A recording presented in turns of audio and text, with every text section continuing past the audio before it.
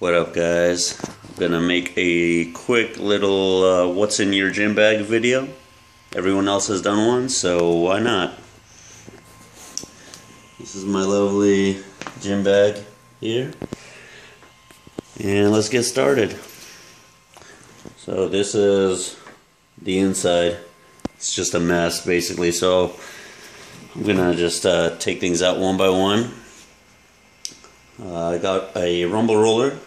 This is the smaller one, and it is, hopefully you can see this, a bit of a glare, but this is the black rumble roller. It comes in blue and black, and the black one is more firm than the blue rumble roller.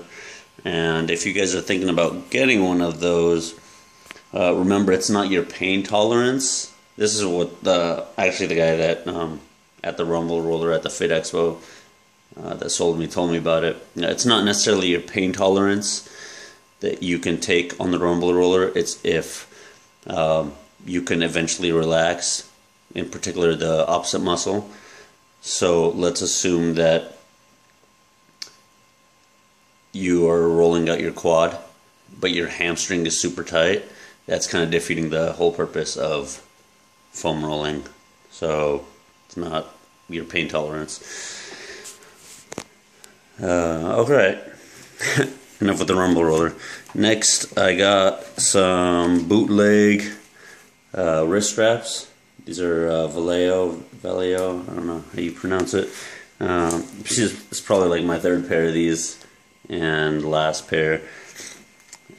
They work well. They work fairly decent, but the Velcro just breaks apart every time, and I don't even use them for bench anymore. I was using them for bench because I have fairly weak wrists, but they literally do nothing but give me a headache, so I just kind of keep them in there for other accessories when they do work. This is impromptu, guys, so anything that's in here I did not clean.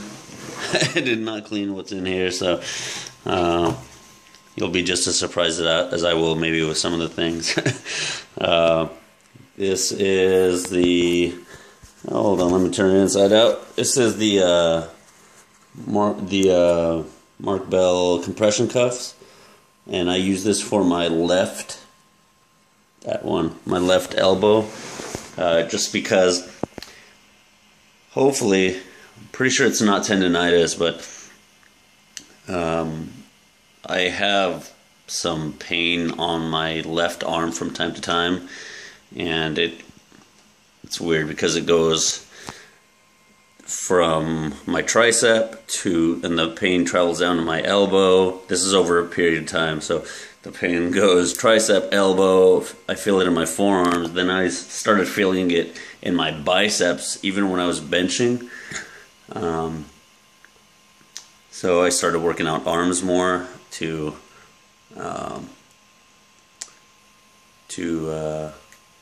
help that, and also wear the compression cuffs, and they ended up helping a lot. Next thing I got is, it's not a lacrosse ball, it's actually a trigger point therapy ball, and works just the same as the lacrosse ball, except I believe it's a little softer. The nice thing about it though is it has this little kind of peak.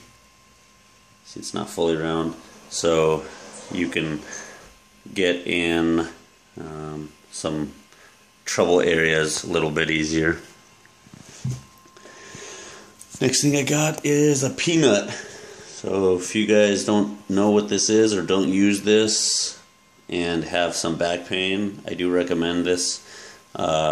Just goes right in between your vertebrae basically, and you just roll up and back and forth. So all you need is some duct tape and 2 lacrosse balls, or, well, I'm using 2 tennis balls. I don't know how people would use lacrosse balls. That's painful. Maybe my pain tolerance isn't that well, but just goes up and down your right in between your vertebrae. It's basically just pushing pushing everything outward, kind of like foam rolling, but around that area, and more specific. It feels great. In this pocket, we'll go here and then we'll go back to inside the gym bag. In this pocket I got my little notepad. If you know me or have trained with me, you know I'm pretty OCD about things, and I just track all my reps and sets in there. That's just what I do. It's just what I do. Got some change in there, and then in here I got some business cards. All right, yeah. Because you never know who needs some help.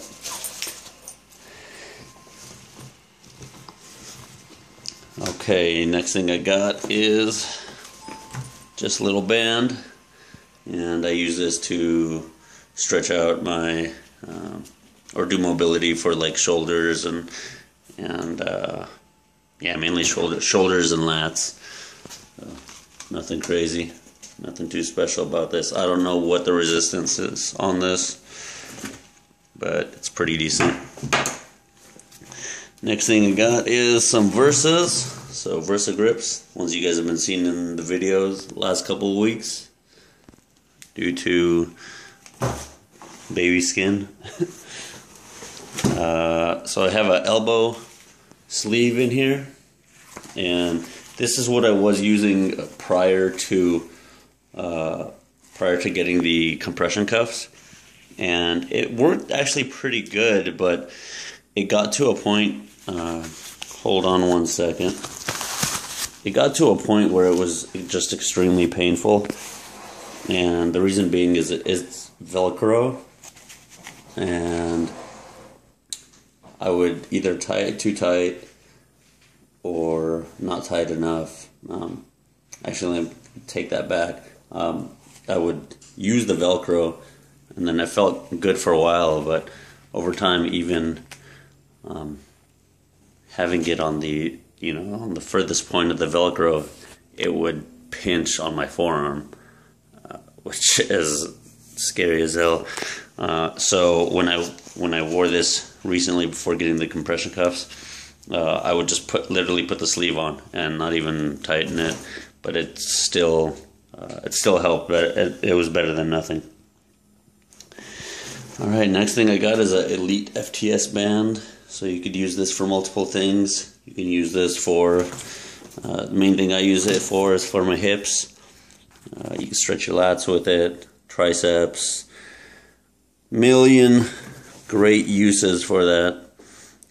It was one of the better investments I've made coming out of my gym bag. And my handy dandy Inzer belt. So that's the last thing on the inside. Alright. Now let's see what we got on the front pocket.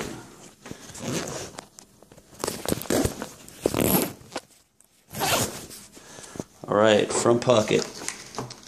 So we got an external charger here.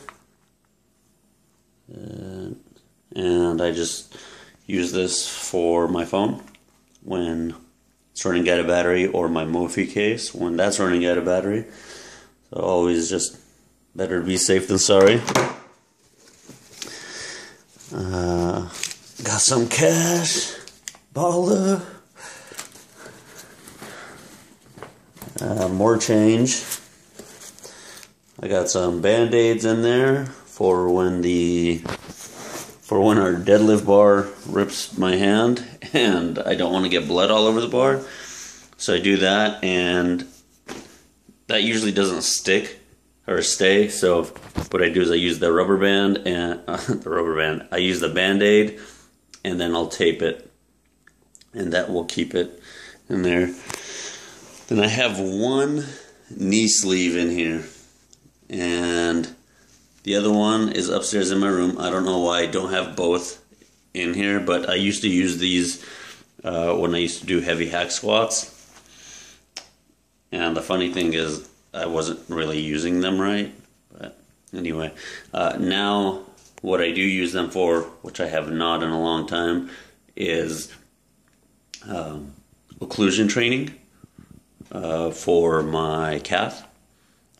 Since Achilles surgery, it's hard for me to get full range of motion, and when I don't, occlusion training helps a ton. So I got that in there. And then the very last thing I got is, I'm not going to take it out because I don't want to make a mess, but it's chalk in a little bag. Luckily, the main gym I go to, they have bowls of chalk. They have a few bowls of chalk, so I don't have to really worry about that. But when I go to like 24-hour fitness, or if I'm visiting another gym, I just got some backup chalk. That's it, guys. Here's the mess I've made. And that is all that I have in my gym bag. Don't forget to like, comment, and subscribe, and I'll see you guys on the next video.